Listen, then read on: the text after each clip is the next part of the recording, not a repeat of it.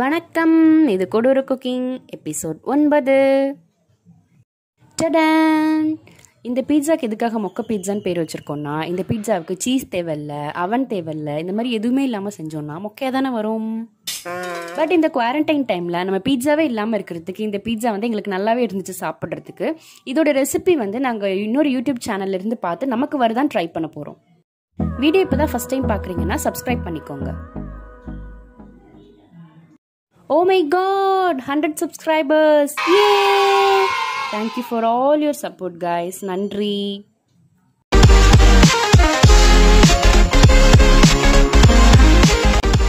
பீட்சாவோட base செய்யறதுக்கு ஒரு பாத்திரத்துல 1 கப் அளவு மைதா எடுத்துக்கிட்டோம். அந்த மைதா மாவுல தேவையான அளவு உப்பு, 1/4 teaspoon baking soda, 1/4 teaspoon sugar powder சேர்த்துக்கிட்டோம். இது எல்லாமே மிக்ஸ் ஆகுற மாதிரி ஒரு வாட்டி நல்லா மிக்ஸ் பண்ணிக்கோங்க. நெய் சேர்க்கணும். எங்ககிட்ட நெய் இல்லாததுனால வெண்ணெய் உருக்கி நெய் ஆக்கிக்கிட்டோம். இப்போ அந்த நெய் எடுத்து இதில் சேர்த்துட்டு அதுக்கப்புறமா கொஞ்சம் தயிரும் அதில் சேர்த்துக்கிட்டோம். இப்போ அதை நல்லா பிசைஞ்சிக்கலாம். கொஞ்சம் பார்த்து கை வைங்க, ஏன்னா நம்ம நெய் சூடாக ஊற்றுனதுனால கொஞ்சம் சுட்டுக்காம நம்ம பார்த்து கை வச்சு பிசைஞ்சிக்கலாம். சப்பாத்திக்கு பிசைகிற கன்சிஸ்டன்சி அளவுக்கு நாங்கள் பிசைஞ்சுக்கிட்டோம். இப்போ இதை ஈரத்துணி போட்டு மூடிட்டு 20 மினிட்ஸ் அப்படியே விட சொல்லியிருந்தாங்க. அந்த மாதிரி பண்ணியிருந்தோம். தேவையான பொருட்கள்: 1 பெரிய வெங்காயம், 1 தக்காளி, அந்த அளவுக்கு தேவையான பூண்டு, இஞ்சி. இப்போ அந்த பூண்டு, இஞ்சி, தக்காளி, வெங்காயம் இதை கடாயில் போட்டுட்டு கொஞ்சம் தண்ணி ஊற்றி வேக வைக்க போகிறோம். லிட்டு போட்டு மூடி வச்சிருங்க. இது அவிஞ்சதுக்கு அப்புறமா எடுத்தது. இதுக்கு டைமிங்லாம் நார்மலாக எவ்வளோ நேரம் அவியுமோ அவ்வளோ நேரம். அதுக்கப்புறமா இதை நல்லா ஆற வச்சுட்டு ஜாரில் போட்டுக்கோங்க. ஜாரில் போட்டுட்டு கடை வேணால் அடித்து கொள்ளவும். கடாயில் எண்ணெய் ஊற்றிக்கோங்க. நல்லெண்ணெய் ஊற்றிக்கிட்டோம். நாங்கள் நல்லெண்ணெய் போட்டுட்டு அதுக்கப்புறமா மிளகாய்த்தூள் கொஞ்சம் போட்டுக்கோங்க. அது போட்டுட்டு ரொம்ப கருக விட்டுறாமல் லைட்டாக ரோஸ்ட் ஆனோன்னா நம்ம அரைச்சி வச்சுருக்கோம் இல்லையா, அதை எடுத்து இதில் போட்டு மிக்ஸ் பண்ணிக்கலாம்.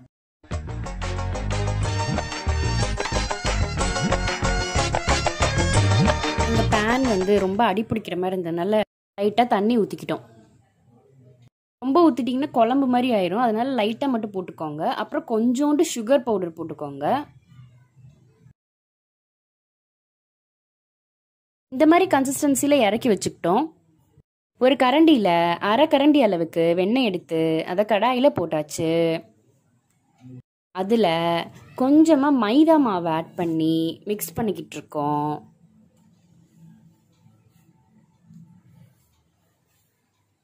இப்போ இதில் அடுத்ததாக பாலையும் கொஞ்சம் ஆட் பண்ணிக்கிட்டாங்க. ஆட் பண்ணிவிட்டு உங்களுக்கு தேவையான கன்சிஸ்டன்சி, அந்த சாஸ் மாதிரி கன்சிஸ்டன்சி வர வரைக்கும் மிக்ஸ் பண்ணிக்கோங்க. இந்த மாதிரி கன்சிஸ்டன்சி வந்ததுக்கப்புறமா தேவையான அளவு உப்பு ஆட் பண்ணிக்கோங்க. இப்போ கரெக்டாக அந்த சாஸ்லாம் செஞ்சு முடிக்கிறதுக்கு 20 to 30 மினிட்ஸ் ஆச்சு.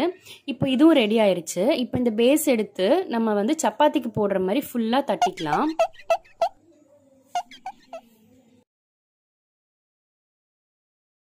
ஸோ தட்டினதுக்கு அப்புறமா இந்த ஓரத்தெல்லாம் இந்த மாதிரி பண்ணி ஷேப் பண்ணிக்கிட்டோம்.